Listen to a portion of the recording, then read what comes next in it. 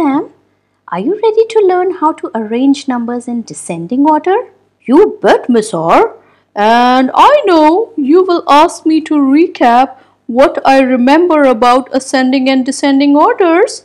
So here I go. We can arrange things and even numbers in ascending and descending orders. Ascending goes up. So, ascending order means arranging from small to big, low to high, less to more, young to old, and so on. The descending goes the down.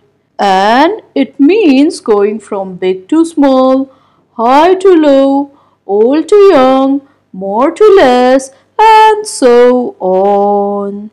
Excellent, Sam. When we have numbers arranged in descending orders, it also means that they are arranged from big to small. Like you can see in this example, 5 is the biggest, so that comes first. Then 4 and last 2. Descending order is just the opposite of ascending, right? Yes, Sam, that is correct. In the last class, I learned that one way to arrange numbers in ascending order was to do forward counting and arrange the numbers in order in which they appear while doing forward counting. If descending is the opposite of ascending, can we use counting backwards? Why don't you try?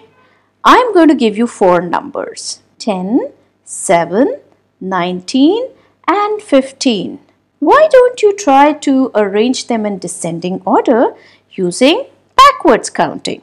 Alright, I'll start from 20. So 20, 19, 19. So I'll write that first. 18, 17, 16, 15. So 15 comes next. 14, 13, 12, 11, 10. So 10 comes next. 9, 8, 7. And that comes last. So I have arranged the numbers in descending order, and 19 is the biggest, then 15, 10 and then 7. Well done, Sam. And if the numbers are big and counting backwards is not easy, then can we use place value for comparison as we did for ascending? Absolutely. Let me show you an example. I have 3 numbers, 48, 74 and 57. To compare these numbers, we can arrange them one under the other according to place value. 10's house is the biggest house which has digits, so we'll start comparing from 10's house. Alright, so we have 4, 7 and 5. Since we need the biggest number first, let us see which digit is the biggest. 7 is the biggest, so 74 is the biggest number. Let's write it down. Now we are left with 2 numbers, 48 and 57. Again, we compare their tens digits, 4 and 5, and the biggest out of the 2 is 5. So the number 57 will come next. And now we are only left with 1 number, so we can say that's the biggest. That comes last. So 74 is the biggest, after that 57 and then 48. So now we have numbers arranged in descending order. Great! Can I try now, please? Most certainly. Here are the numbers. Okay, so I'm first going to write them one under the other according to place value. Now hundreds place is the biggest place that has digits, so I'll compare the hundreds digits. 6 is the biggest, so 643 is the biggest. I'll write that first. Now we are left with 3 numbers. 4 is the biggest, so 434 will be the next one. And now we are left with 2 numbers, and both have 2, so that's the biggest. But which is the bigger number? Yes, we will compare their tens digits. And 1 is bigger than 0. So next will be 210. And then we are left with 1, 201. Correct. One more please, one more please. Alright, sure. Here are your four numbers.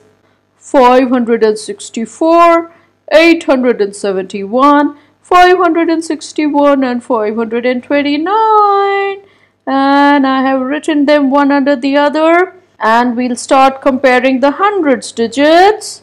8 is the biggest, so 871 is the biggest number. We have 3 numbers left, all have 5. Which is the biggest out of the 3? Well, we'll have to check the tens digits. We have 6, 6 and 2. 6 is the biggest, but 2 numbers have 6, so we check the ones digits. Isn't that right? Yes, you're doing it right. Now 4 and 1. 4 is bigger than 1, which means 564 will come next. And then we are left with 2 numbers. Both have 5 in hundreds place. In tens place, we have 6 and 2. 6 is bigger than 2, so 561 comes next. Then we are left with 529 only, and that is the smallest number. Very good, Sam. You have understood it very well. Please like, share and subscribe.